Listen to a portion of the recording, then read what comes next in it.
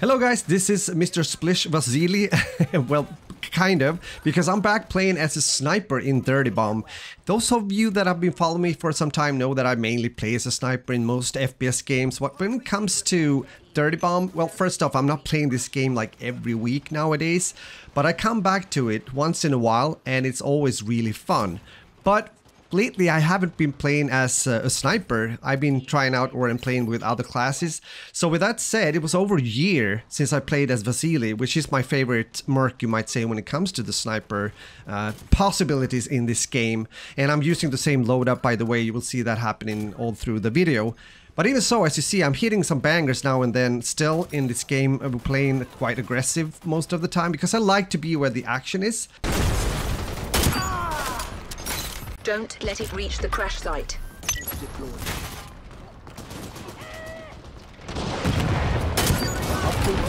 But if you're going to really become a good sniper, I strongly believe that you have to get your accuracy up there, both when it comes to long range sniping and also close range. And as I mentioned, I had some really good gameplay when it comes to the first matches I did. Then I fell back a bit later on. I think I lost concentration when it comes to my last matches, getting clips and everything. But even so, I have reached a point where I can be quite consistent though.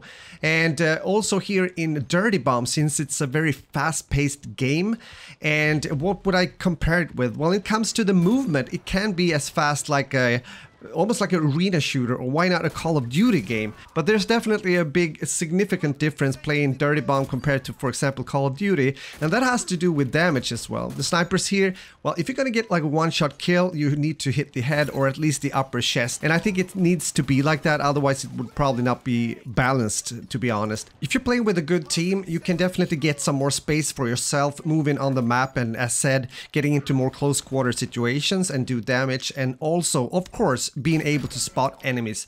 You should never forget to do that. And if you, once again, you have good teammates, they will take advantage of that. They are checking the minimap, the HUD, and they will definitely see if you spot the enemies. So make sure to do that all the time. That's an important task that is designed also to Mr. Vassili here in Dirty Bomb. But I like this kind of challenge when it comes to playing as a sniper, especially if you can play with your team, moving with your team, and not only stand in the shadows in the far back of the map. Don't get me wrong, that is fine too, but I can't really do that. I get bored quite quickly, and to be honest with you, I also want to be there and contribute for my team.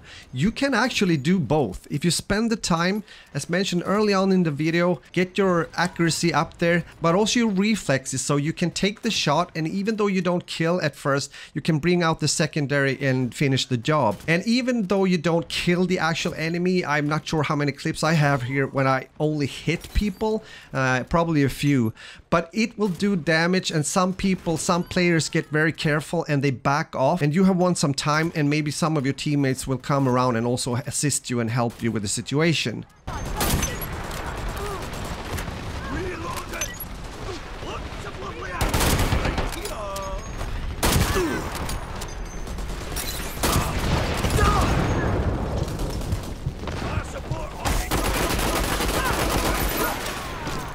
Most of the time when I'm doing well in a game like this is also when the team is doing well, meaning again teammates that do understand that, for example, if they die, maybe two of them, they don't just get in there and get killed instantly. You have sometimes to be a bit tactical in a game such as Dirty Bomb and other competitive, and I say competitive shooters because there's definitely competitive elements in Dirty Bomb, even though it is a arcade-ish looking shooter.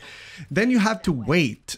Don't rush in there, wait until you have more people with you, more people that have spawned in your team, and you will be able to get that pressure up and going again. And that is definitely true if you're playing as a sniper, as a Vassili, for example. Don't push too hard if you're alone. Make sure that you have people around you, especially if you're not that experienced, because you will definitely need their help and their support, because this is a team-based game and you should never forget that. More ammo here. Enemy spotted! Enemy spotted!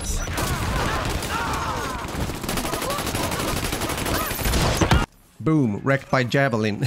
Jokes aside, I hope you're enjoying this, and if you are, let me know in the comments, of course, and your experiences if you are playing as a sniper or if you like to do that.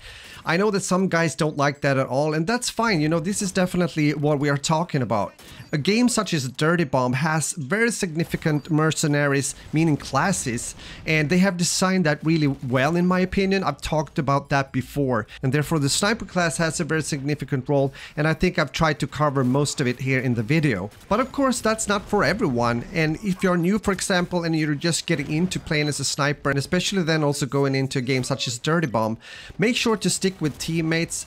Don't run around corners, and if you do, for God's sake, have your secondary up and running, because if you're not used to play with a sniper close combat, that can be your life savior. And as mentioned also, make sure to spot whenever you can, so you help out your team, and make sure to position yourself so you have your back covered if you're not used to read the HUD or minimap as often as I try to do all the time when playing. There's of course a lot of other things that I could mention. This was not really meant to be like a tutorial or tips or anything, but hey, it just turned into that a bit. But foremost, I hope you enjoyed and it was a bit entertaining to watch, and if it did, please give me a like, it helps me out on YouTube. Take care, my friends, game on, and see you later.